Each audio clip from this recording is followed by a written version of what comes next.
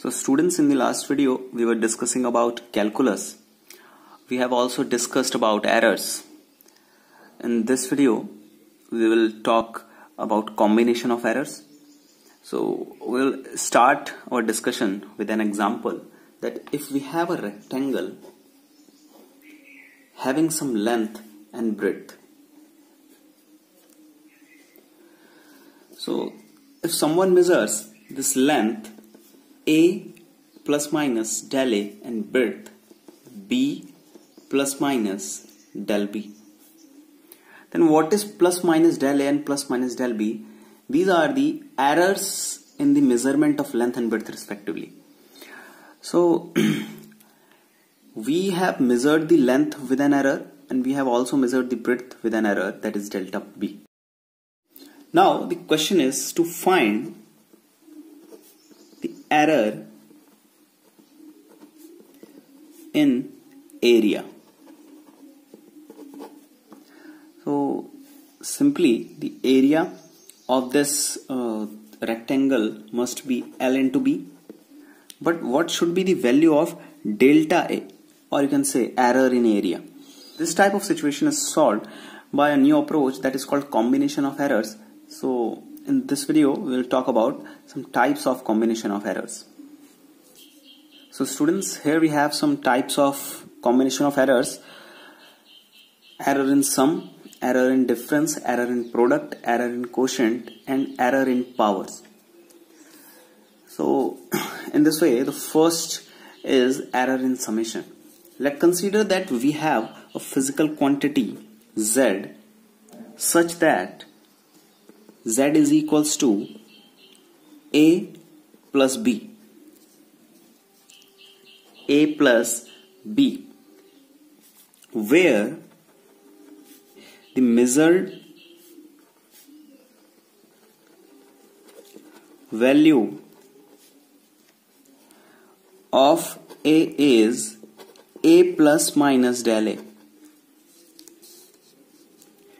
Similarly, the measured value of B is B plus minus del B. Measured value of Z plus minus del Z is equals to what? So you have to find the value of del Z here, where del Z error in sum. So Z plus minus del Z is equals to A plus minus del A. We have to sum the measured values of A and B, that is B plus minus del B. We can separate A plus B and we can take common plus minus sign, del A plus del B.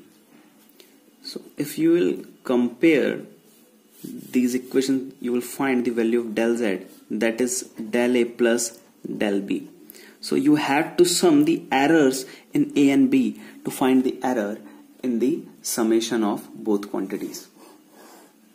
To find the error in difference, we will consider a physical quantity Z such that it is a difference of two other physical quantities A and B. Measured value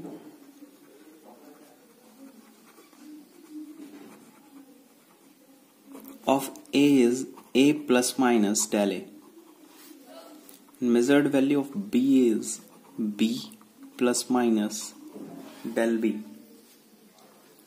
So what should be the value of Z plus minus del Z? To find this, we'll place the with error values of A and B. So Z plus minus del Z is equals to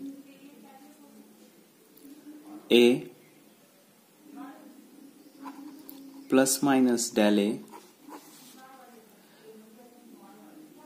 minus B plus minus del B.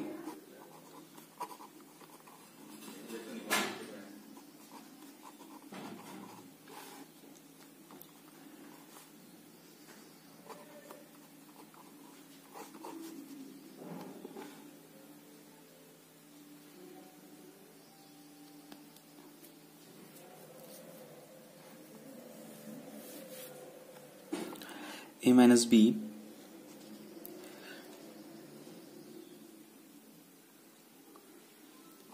plus minus del a minus plus del b. So for maximum error,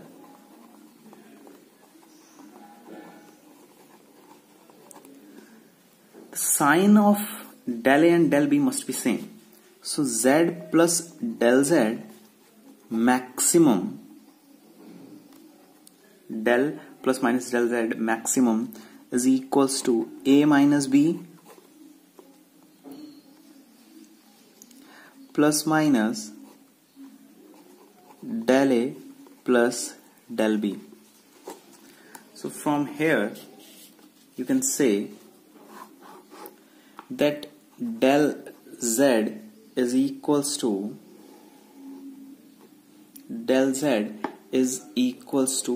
del a plus del b.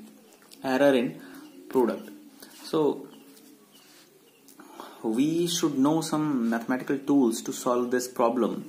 First, log AB is equals to log A plus log B.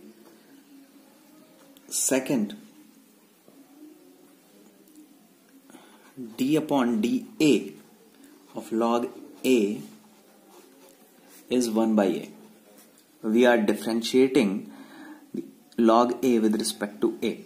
Also we can say d log A is equals to dA over A.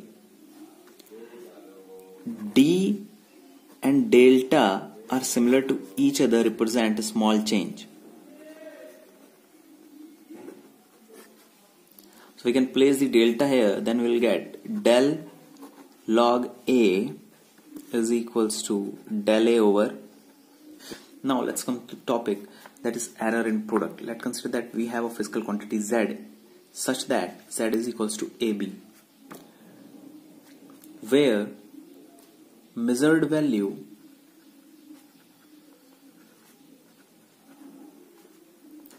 of A is A plus minus del A. Measured value of B is B plus minus del B.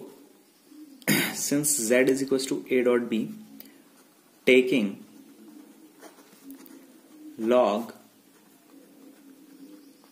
both side, we will get log Z is equals to log A plus log B.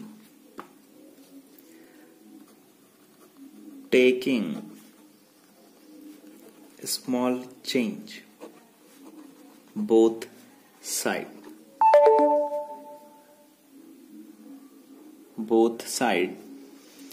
This is log Z, del log Z, del log A plus del log B. And we know that del log x is equals to del x by x. We have derived in previous discussion. So we can place the values, then we will get del z over z is equals to del A over A plus del B over B. So this is the maximum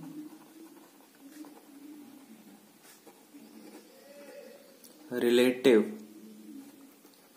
error in product. So students, this is your homework. 4 questions are there, and in each question you have to find the error in the combination. So students, complete this work in your fair notebook. In next video I will discuss about error in quotient and error in powers of any physical quantity. Thank you.